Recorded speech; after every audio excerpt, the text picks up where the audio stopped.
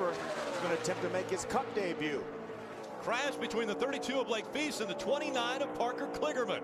Oh, and Jack Smith gets a little piece of it down on the bottom of the track. Does a nice job keeping that truck straight, but as you mentioned, look at all the damage to that Cooper Standard Dodge. For Parker Kligerman, tremendous amount of damage to the right side of that truck. Remember, one of our top rookie contenders coming in here. They were battling for the 16th spot. We'll see how damaged Blake Feese's number 32 is. Yeah, great qualifying effort for Blake Feese. Qualified third for this race. But a lot of damage to that truck. There's a dude on his hood. Cyclone Aeneas. And take a look at how this happened. They drive down in turn number 1.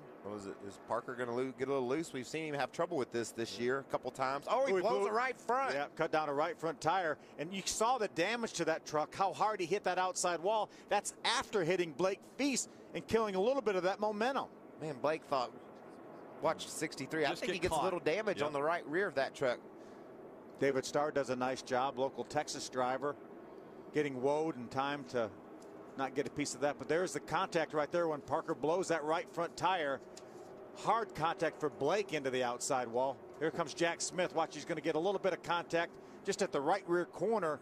Turns him around.